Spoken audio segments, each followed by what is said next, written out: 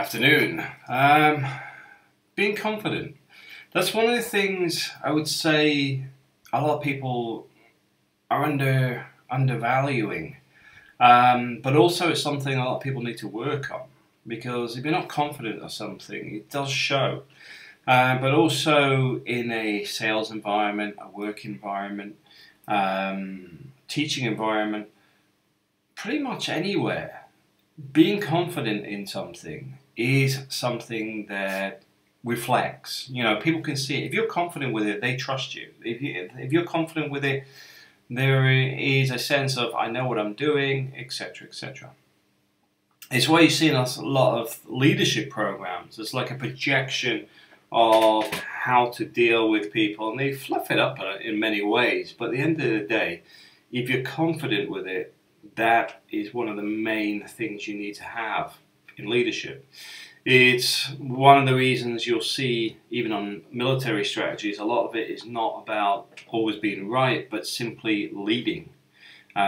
Because standing around thinking about it, dragging it on, it's not good in many scenarios, not just military, but pushing forward with an idea and just going, right, this is what we've got to do, this is what's got to get done.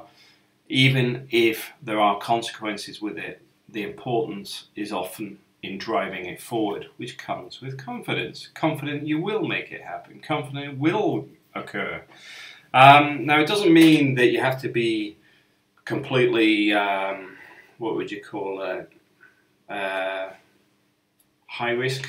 You know, taking high risks on things that just because it'll work out, don't worry about it. It's more a case of being confident and developing your confidence. Developing your confidence also involves becoming more informed, better skilled, better educated, understanding it better. Because it doesn't matter what it is. This is the thing. If you're a teacher, the confidence comes with knowing what you're doing. It comes from the experience, the knowledge, the training, and understanding the needs of the people you're dealing with. In a business environment, you know what the problem is, you know what the solution is.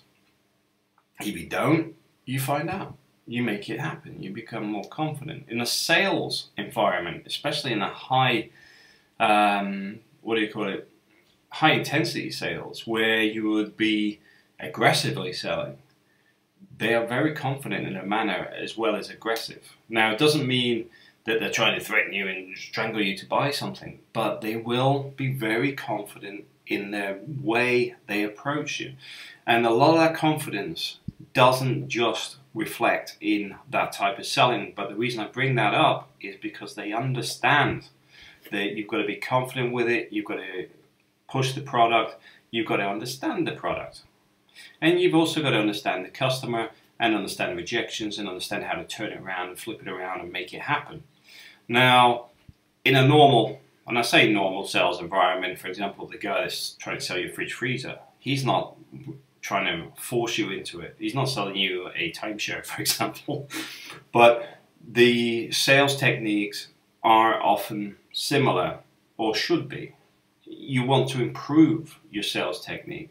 If you've got people coming in and you're selling washing machines and they want a fridge freezer, well, it's pretty obvious you've got to know about the fridge freezers as well as the washing machines, so that you can turn around and take them to whatever.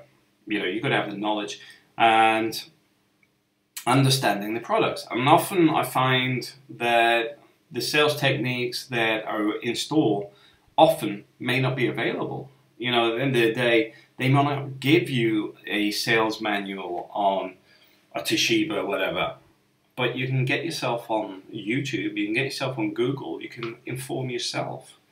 At the end of the day, this confidence where you actually are informed and know what you're doing, when somebody says, you know, I want to buy this hi-fi, does it have Bluetooth?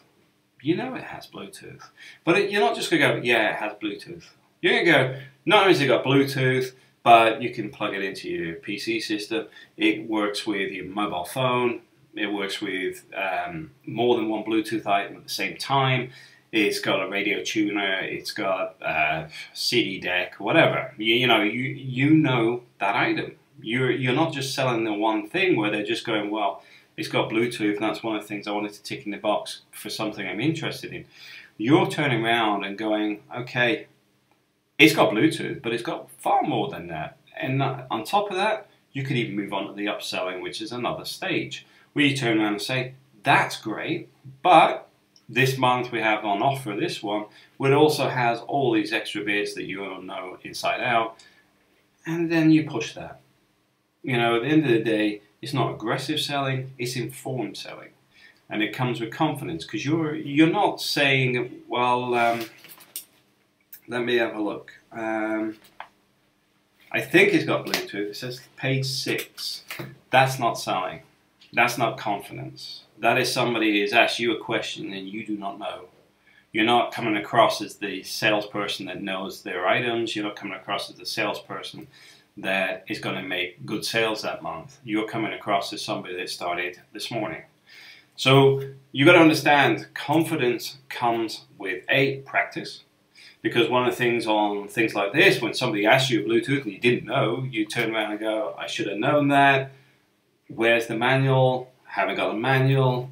Get your phone out. Okay. Yes, it's got Bluetooth. It's got 2 HDMI inputs. It's got whatever, you know. The point being is you inform yourself. Even if you turn around and you're like, you've only got 10, 20 stereos, you can keep these little bits of information where you learn it. You know, you go, stereo 1, this one's got this and this, and do comparisons. And you can turn around and upsell, because you're informed, but you can turn around and say, well, this one's only got an 80-watt speaker, but if you spend another £100, that one over there's got 400 watts and a 2-year guarantee. All these sort of things are about confident selling. Now, when you're in a work environment, it's exactly the same. If you're going into a job interview, most of the time, people make a decision, not on your CV, because that got you in the interview most of the time, but because of the way you sell yourself to the people in the room. When you're looking at a business that is wanting to hire you, understanding what exactly they're looking for. For example, if it's a office-based corporate environment, you know you should wear a tie, you should wear more of a plain shirt or something that just says, I fit in here, you know, a corporate, usual stuff, suit. But when you go into the interview, it's about confidence. You know they're looking for specific things. When they've advertised the job, they say, I'm looking for somebody that understands this, this, and this. So you focus on that. And you focus telling them that you know this stuff inside out, that you are the person that they need. Not only that, you're looking for something long-term, you're looking for a company that's going to offer you some growth and development, and you're also looking at a career path and progression within a business, and you're actively developing that as well. Because a lot of companies want people to think for themselves. A lot of companies won't invest in training. But if you turn around and say, well, you know what, I know you're after X, Y, Z, and I know next year this new one's coming out, I've already got a training course starting in September, blah, blah, blah. They already think this person's on the ball. They know it, they love it, they're living it. And that is confidence. That is telling them that you know what you want, you know what they need, you are the person that they need in their business. Now, some of this comes down to confident speaking. Now, the thing with speaking is things like this, getting a video and sitting talking to yourself. And it may sound a bit crazy to say that, but doing videos, even if you're not going to put them on YouTube or whatever, but simply sitting there, developing your confidence, getting rid of I don't know, you know, all the things that show that you have to think about it. It develops over time.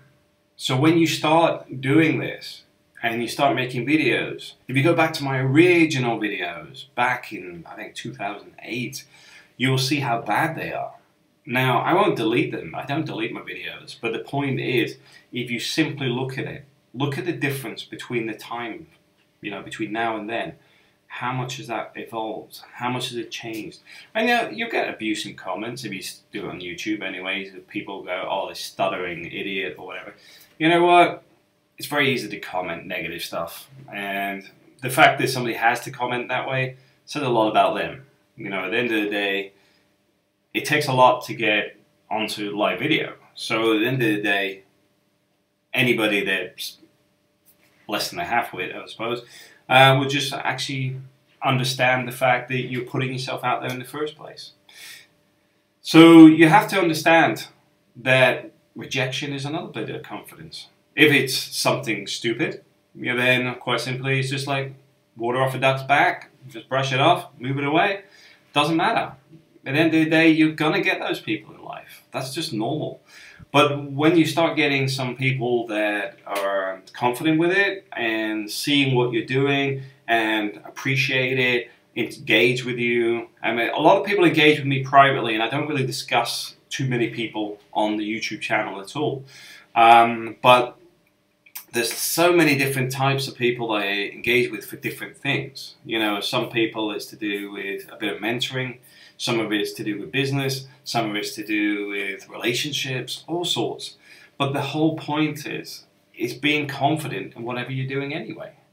If you've got problems in a relationship, for example, you need to identify the problems. And part of the confidence in this is actually sitting there and understanding that there is a problem and how we're going to fix it, if you want to fix it.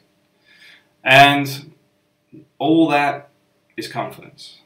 All of it. At the end of the day, you have to take the responsibility. You've got to take the bull by the horns. You have to turn around and lead yourself. I get companies tell me I'm going to do X, Y, Z, and I turn around and say, no, I'm not, because it's not contractually obliged. And you get people sitting there like not used to people telling them no, because they assume that you're so owned by them that they could do this. But my confidence is quite simply stick it, because there's plenty of other companies out there I can work with. I don't need bad companies, and I don't need companies and people that assume they can hold you for ransom. And I know some people get stuck in those rut jobs, and one of the things I will say, if you do that, you're better off building your own confidence and realizing you're worth a lot more and finding something else. And that's the thing. You are worth a lot more than you often think or realize. Because, quite simply, you need to develop your confidence. A lot of people will pull you down. Very rarely do people go, great job, you did a fantastic job with that, blah, blah, blah. Here's a bonus, or whatever. That doesn't really happen.